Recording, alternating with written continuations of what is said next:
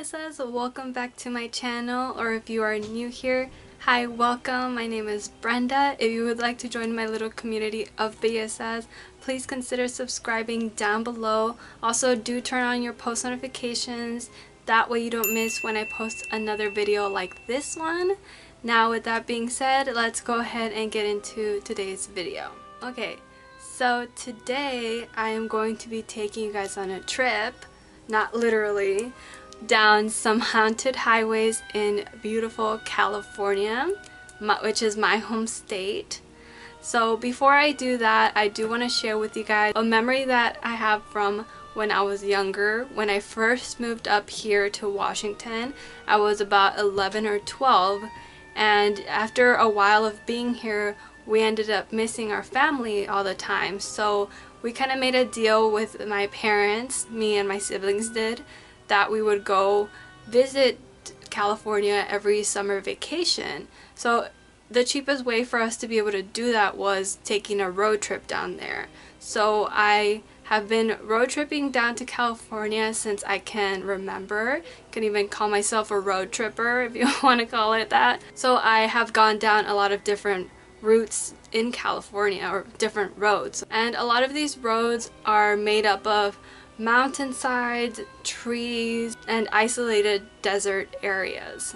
So when we would be driving during the daytime, we would be able to look out the window and see all kinds of beautiful scenery pass by. We would see snowy mountain tops, a lot of forested mountain areas with pine trees. As you got down more south, it was more desert areas, and we were basically driving in the middle of nowhere. We would have to make sure to stop at gas stations before we would get to a very isolated highway. And so it was all fun and stuff during the daytime, and now during the nighttime is when an eerie vibe would set upon me and my siblings, and we would immediately get spooked. And to top it off, I owned all of the Scary Stories to Tell in the Dark books, and I still do. I want to show you guys that I still have one of them. This is a really fun one. Which, side note, if you guys ever want me to read some of the stories in here, I think that would be a fun little video. Let me know down in the comments. But anyway, as it would get dark, I would pull my flashlight out and I would start reading the scary stories out loud to my younger sister. And it wasn't long before we genuinely started getting scared, and we would just have to stop all along. Sorry for all of the background noise, by the way. My upstairs neighbors are insane. But where was I? Okay, quick little interruption in the video. I'm sorry, but I have to give a shout out to Rose Forever New York for partnering with me once again for this video. I am going to show you guys their flower arrangements that they had sent me a while back now. I don't know how long it's been. I think it's been like a month or so, but it is sitting right here, and it's these beautiful roses. I'm about to expose what my background looks like without this in front of it. But this is really the centerpiece of my background. Let me just slide it out. Don't look at it! But look at these beautiful roses, you guys. They have lasted me a long time now. I need to look up when they first sent it to me. I'll put the date down here. These are supposed to last about a year, and they're preserved with natural essential oils, and they will last you up until a year. And there's various different types of boxes. You see it says right there. Rose Forever New York. They are so beautiful, and they look so good with my little setup, my little spooky setup for my videos. I absolutely love this box. It smells amazing. Like, it has such a nice rosy smell that when I have my door closed for a while and I come back in, I can immediately smell this box from my door across the way. If you guys do want to check them out, I will leave their information down below, and they are having a sale too for Parents' Day. So if you guys would like to check them out and use my code down below for $20 off of your purchase, and get you guys one of these beautiful little boxes for, to decorate your room or your living room or whatever it may be, go ahead and check them out. Again, thank you Rose Forever for this wonderful gift and for partnering with me today. Okay, now let's get back to today's video. So we would genuinely start getting scared, so we would just stop reading them altogether, and that's when we would actually start getting a little bit paranoid about what could be out there in the middle of the road or out on the side of the road.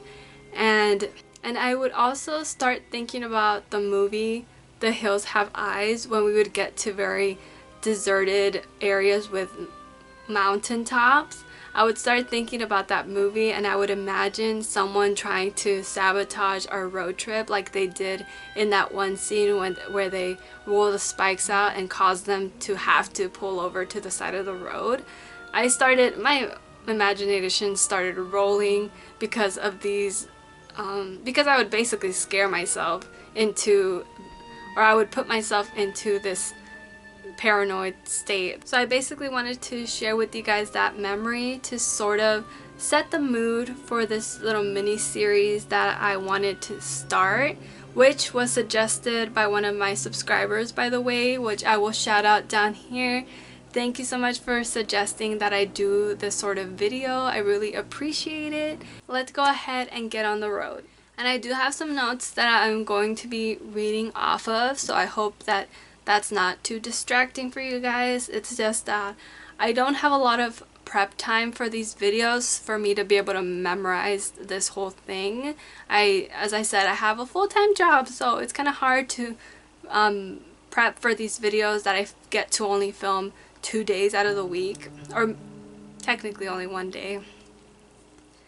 Alright, so we're first going to be talking about Highway 299 or 299, whatever you want to, whichever way you want to say the numbers. But okay, so Highway 299 cuts across Northern California.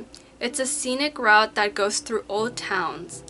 The stretch of road between Shasta City and Whiskeytown Lake is about 5 miles or so of supposedly haunted remains. Old Shasta City was founded in the 1850s and was once a bustling gold rush town. The ruins of many brick buildings remain and are said to have lingering spirits. There's a state park along with the well-preserved ruins that you can pull over to and explore. And as you guys can see by the pictures that I will be adding, they have little like plaques of what different buildings were, and they give you like a little history check. And the old courthouse and jail are said to have the most paranormal activity. This road takes you along the most beautiful scenery during the day, but it's also a historic route that is surrounded by lingering energy from potential spirits who have roamed their old home for hundreds of years. Even if you don't experience any paranormal activity if you ever visit the surrounding area of this highway, I think you could still feel the energy from this old town and can imagine what it was like when people still inhabited it. Old ghost towns have always intrigued me. There's just something about the buildings being exactly how they were and basically being frozen in time, but other than, you know, time slowly building it down until it's nothing but piles of dust, and there's just something very eerie about that. And I have always wanted to visit one of these old ghost towns from the old west times, where people would go looking for gold and settle in different parts of California trying to make a living off of this gold that they found. So this highway is mostly just a lot of isolated road for hundreds of miles down. It cuts from east to west California, and for the most part, other than Shasta City and like a few other little towns, there's really nothing for miles. So you do have to stop by at like Shasta City or something to fuel up, or you know, get some extra snacks or water, whatever, for the remaining part of your road trip to wherever you're going, because most of the stretch of this highway is just isolated nothingness, just scenic route with nothing else. And the main part of this highway is the old ruins of Shasta City, and the fact that, you know, may or may not be haunted by the spirits that once roamed this area and have now passed away like hundreds of years ago.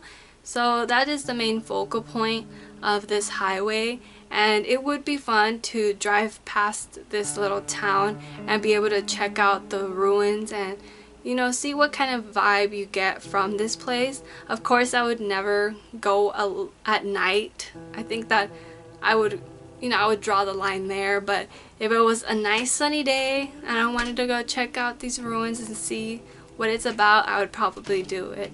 And I'll see if I could find any paranormal investigator clips from this area to see if anybody has tried going at night to see if they catch any ghosties. But anyways, that is going to be it for Highway 299, and let's go ahead and move on to our next stop. Okay, so along Highway 126 east of Ventura in the Fillmore area, there is a lone sycamore tree found at the end of Sycamore Road. What a very fitting name for it, where it meets the highway. According to the legend, people have encountered a lone lady in white, and she has often appeared fog-shrouded, seeming to float a few inches off the ground. Usually she appears faceless, but at times she appears entirely normal, even quietly accepting rides home, only to later on the drive mysteriously disappear.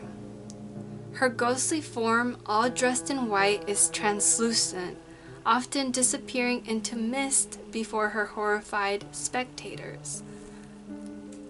So anybody who's seen her, usually she pieces out before they could even notice she's gone. Some stories claim she was killed in a car accident, while others say she was hung from the tree during the Mexican-American War. Today, on lonely moonless nights, drivers continue to report the ghostly lady in white, sitting or standing near the tree, even sometimes walking out into the highway before them, only to vanish into the darkness of the night. Spooky. The area around the sycamore tree certainly has had its fair share of accidents and fatal car crashes, giving some credibility to a ghost plaguing the area. So this specific legend reminds me of a legend that I have covered in my Legend of Mexico or Legends of Mexico video, which I will leave in the eye here. I think it's on this side, maybe this side.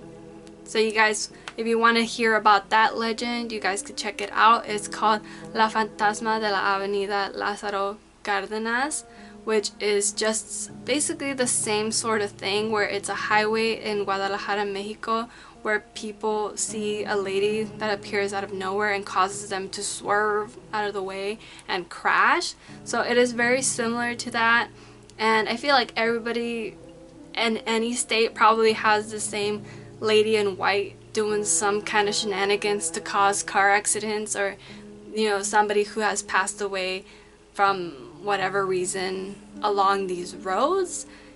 You will never fail to find this sort of legend, but regardless, it is still spooky, and I feel like it still intrigues people to go check it out. Doesn't matter how many times they've heard the same sort of story. It's still very intriguing, so I thought I would still include it.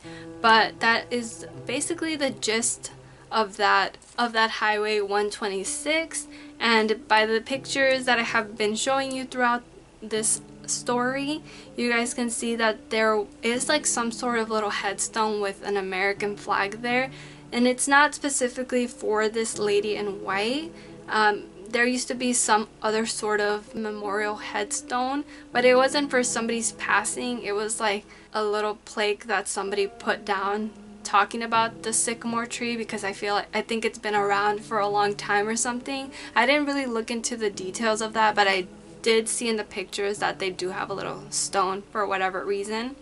Okay, on to our next stop. Okay, so next I am going to be talking about Pacheco Pass. Pacheco Pass is a mountain pass at an elevation of 1,368 feet above sea level, located in the Diablo Range in southeastern Santa Clara County, California.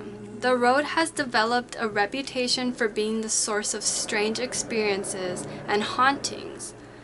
The road over the pass is asphalted. It's called California State Route 152 and separates the Santa Clara Valley and the Central Valley. It runs for 106 miles and it's said to be haunted or cursed, and this stretch of road is reported to have the most fatal accidents in the state. I feel like there's a lot of places that say that they have the most fatal car crashes, so next time I need to look up stats. I need to know numbers, because I'm like, all of these places have had accidents, but there can't just be like one localized area in the entire state. But I mean, I don't know, I didn't look that part up. There are stories of Native American massacres by the Spanish settlers in the 1700s. And from 1860 to 1880, the pass was known as Robbers Pass due to 2 highwaymen that robbed, raped, and murdered travelers along the route. That's messed up. That should be their punishment, to just have to be on this road for the rest of their life and be hit by cars. That'd be nice. Okay, the area was named after Don Francisco Perez Pacheco, who received a large land grant from Mexico that covered a large area that now includes the pass named after him. It is a road with a bloody history of accidents, years of sleepy drivers returning home late at night and crossing over into oncoming traffic. The road has been improved many times, but still has more than its fair share of accidents. Many sleepy drivers have met an untimely end on the road, but many of its ghost stories aren't even related to the accidents. Also, a time warp of sorts is said to occur on the road, accounting for many reports of lost time, which is something that I wanted to look more into, but I really couldn't find that much online about these supposed time warps. But basically, they go through some kind of wormhole where they lose time that, you know, it's only been like a couple minutes for them, but then they look and it's been like 5 days or something. But supposedly that has been one of the encounters from passing through this pass. And I wanted to learn more about that, because that seems like some weird alien stuff going on, which is very intriguing as well. And so there are reports of strange lights illuminating the sky, and also the occasional appearance of 2 men in Old West clothing riding on a stagecoach. So it's those highwaymen again, up to no good on Pacheco Pass, probably still trying to torment people even after they done died. So what I'm getting out of this is UFO sightings here too? Possibly? Possibly. Oh wait, that was it. So you basically get a little bit of everything on this road. You get a mixture of ghosts, strange phenomenon, and aliens, maybe. I do see a lot of claims of UFO sightings on these rural desert areas where not a lot of cars travel through.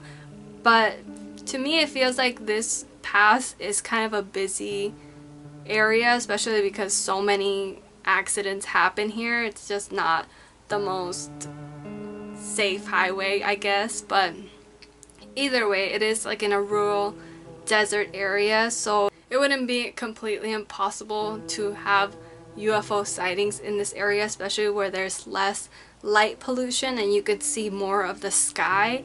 And who knows, maybe these alien life forms see an area like this and they're like, maybe we can stake this place out. Not a lot of people will end up seeing us, and you get the occasional lonely driver in the middle of the night that ends up spotting some kind of spaceship or aircraft of some sort, and talking about it to everyone, and not everybody wants to see if there's any sort of alien sightings that they could run into. But I thought that one was really interesting too. I would also like to explore some area like that, go on a little road trip and see what I get myself into, you know, with somebody else, because I wouldn't go by myself. Would you guys drive by yourself through any of these highways to see if you can experience anything for yourself, maybe? Because I know I wouldn't. I don't think I could do it. I think it would be fun to go on a road trip and see these places, but with somebody else.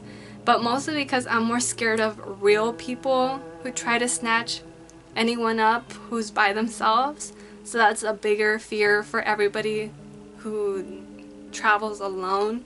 So other than that, I think that it would be fun to go on a little adventure, and maybe someday in the future that could be one of my possible videos where I could do a little vlog on exploring different supposedly haunted areas, somewhere where I don't have to physically go inside of somewhere and be trapped inside of, like a house or something, or a hotel. I don't know, but I think it would be fun. One of my future videos, I think I do want to check out one of our historical hotels here in Seattle. So let me know if that would be something interesting for you guys. And that is basically going to be our last stop for our road trip. So make sure you do subscribe so you don't get left behind the next time that we hit the road. If this is your 4th or 5th video that you've watched and you still haven't subscribed, what are you waiting for? Make sure to hit that subscribe button before you leave. Also give it a thumbs up if you did end up enjoying it. And thank you so much if you made it all the way to this point. Now before I do end today's video, today's comment shout out goes to Alfredo Sanchez right here. Thank you so much for leaving a nice comment. I appreciate you so much. And if you want to be the next comment shout out, all you have to do is leave me a nice comment down below, of course, and that's it. Now with that being said, I love you guys so much. Hopefully I will see you in my next one. Don't forget to stay safe and be kind. Bye bye. Na na na na na.